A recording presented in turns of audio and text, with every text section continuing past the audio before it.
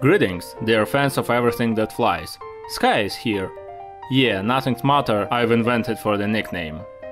Today I'm introducing the first marathon on the channel. The marathon of the Airbus planes. On these planes we usually fly on a business, vacations and so on. Are you interested on what devices we're riding from country to country, from continent to continent? Then let's start. And we're not starting with the planes. Yes, I've got here a whole series about A300, A310, 320, 330, 340, 350 and of course enormous A380. But all of them have one name in common – Airbus. They're all Airbus, and I've decided it would be logical first to tell a story of the company manufacturer itself. Let's make a little trip to France. There is a little town called Blagnac on southwest of the Fifth Republic. A small comfortable commune with good people and old churches. There are nearly 22,000 people living here, a couple colleges, local family businesses that provide their owners enough money for little citoyens and good wine. And yes, the main office of Airbus is here too, one of the biggest aerospace corporations in the world, with 65 billion euro margin and over 136,000 employees scattered around the planet. I must say that there are actually two Airbuses. The first is Airbus SAS, manufacturer of our story's main heroes. The second, Airbus Group, is a huge concern, which was earlier called EADS, European Aeronautic Defense and Space.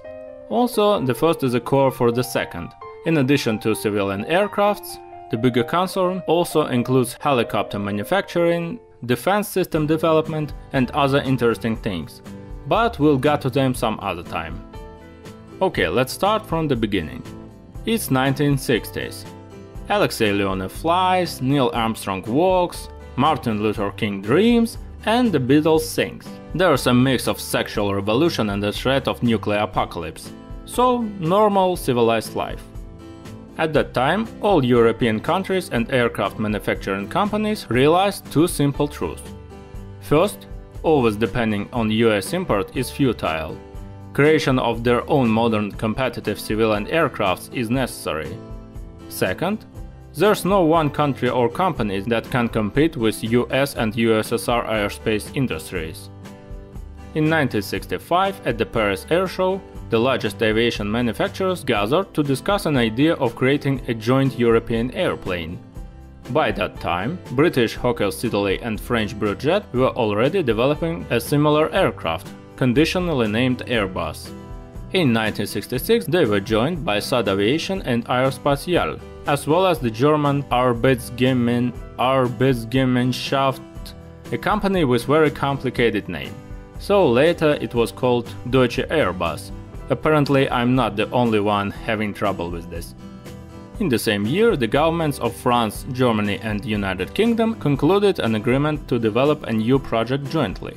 There were a lot of arguments. The British wanted to be in control, the Germans wanted to have most of production facilities.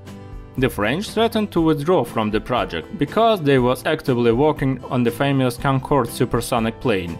And the SO were already developing a 160-seat Mercury airplane independently. In result, they did not go away, and the time showed that was the right choice. Concorde became a legend, but brought only losses. The Mercury was released in a number of proud 12 jets. But they've quarreled anyway. In 1969, the United Kingdom government, referring to a small number of orders for this future plane named A300, decided to withdraw. Kind of an industrial Brexit. The Germans, not losing any time, bought their share and got 50% of the new business. Oh, a big happy European family. Finally, happy birthday! On December 18, 1970, the Airbus industry was created. The French Aerospatiale and German Deutsche Airbus were equal shareholders of a new concern. Moreover, the name Airbus was not chosen immediately, because at that time it was more of a slang word. You know, the flying bus. Now, of course, everyone dreams to fly on this bus. The roles in production had been distributed according to this scheme. Aerospatiale and Deutsche Airbus had 36.5% of all works. Another 20% remained for Hawke's Italy, which had to work very hard to stay in the project after the denial of British government. Another 7% was taken by Fokker. In 1971, Spanish CASA Corporation joined the new project. They managed to buy out nearly 4% share. In 1977, British Aerospace merged the Hawke's Italy and replaced it in Airbus. So, Airbus A300, the first aircraft developed by the new aviation concern. Back in 1967, it was decided to create a fairly large wide-body aircraft, accommodating nearly 300 passengers and equipped with just 2 engines. I should note that at the time, the world was dominated by 3 or 4 engine airplanes, and creation of a large aircraft with just 2 engines seemed extreme, but the risk was justified. Creating a not bad airplane was not enough. Airbus had to prove itself. France was developing the cockpit, control systems and some fuselage elements. Britain took on the creation of the wing. Hawke's Italy were good at it. Germany built most of the fuselage as well as some elements of the wing mechanization. Spain developed the horizontal tail. The engines, that was supposed to take all of it off the ground, became a task for Rolls-Royce. The development process was not easy, but this is another story, which I will tell in a special A300 video. Eventually, in 1972, the first Airbus A300 made its maiden flight. And the new plane became very successful. The risk with 2 engines paid off. A300 was much more economically efficient than conventional 3-engine competitors. Airbus A300 became a first spark and the beginning of the largest aerospace concern, which later released 6 more civilian airplanes. So, what now? It's 2017. Alexei Leonov is an old friendly guy, Donald Trump is tweeting, Eminem's rapping, the world around is a mixture of a crazy revolution and the threat of a zombie apocalypse. So, normal civilized life. Airbus SAS produces 4 models of commercial airplanes. The main factory is located in Toulouse, near the small country town of Blagnac. In addition, the concern has many production plants all over Europe, as well as in the US, India and China.